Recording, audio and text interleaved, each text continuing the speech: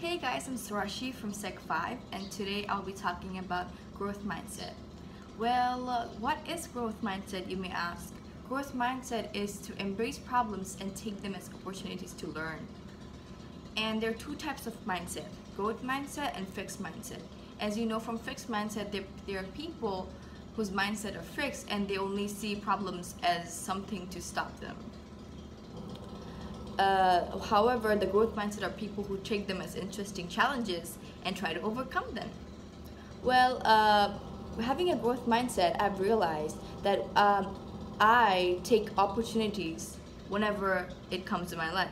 For example, let's compare. When I was young, I got a scholarship in secondary 1, but then I didn't go there because I was too young and I was scared to face the obstacles. But winding back to Sec 3, I got another opportunity to go to Indonesia. In that time, I took the opportunity and went there. Even though there were consequences, I tried to overcome them, and look, it was so good and I had so much fun there.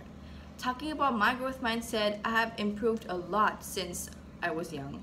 I was very narrow-minded and I thought everything was obstacle and I have to overcome it no matter what. Let's start with exams. I thought exams were big obstacles back then. Whenever there were exams, I would panic and I would only study the day before, and after the exams, I'll forget about it. But now, I've been doing practice and I've been studying every day, and before the exam, I just go through a little bit because I'm ready for the whole year. That's an example of a growth mindset. Next, we have getting A versus getting C. Before, if I get a C, I would cry and I'll be so sad because getting a C means that's a bad grade. But now, if I get a C, I'll see that as a room of improvement and I'll try to get an A next time. Next, you can learn anything with your willpower. If you have the willpower to learn, you can learn. And if you have the enough strategy and enough inspiration, you will get it. Next, about caring.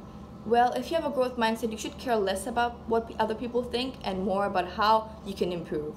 For example, in your PE exam, you have a big obstacle. But then if you have a fixed mindset, maybe you'll think about what other people will say if you try to do it.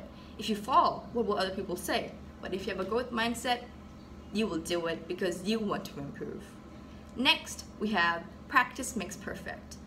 Well, when I was younger, I would always stop because practicing, I thought that was a waste of time. I would practice a little bit and when I didn't get it, I would stop.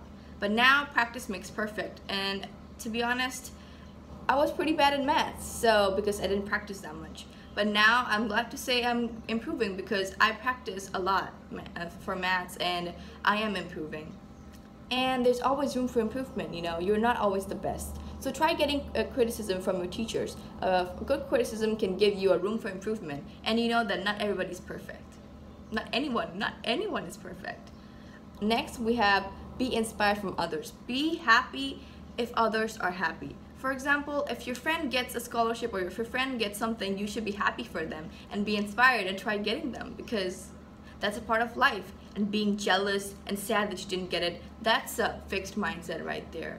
So these are examples how I think I have a growth mindset and I see things differently. I approach things differently from now than for how I did it from last couple years. Thank you.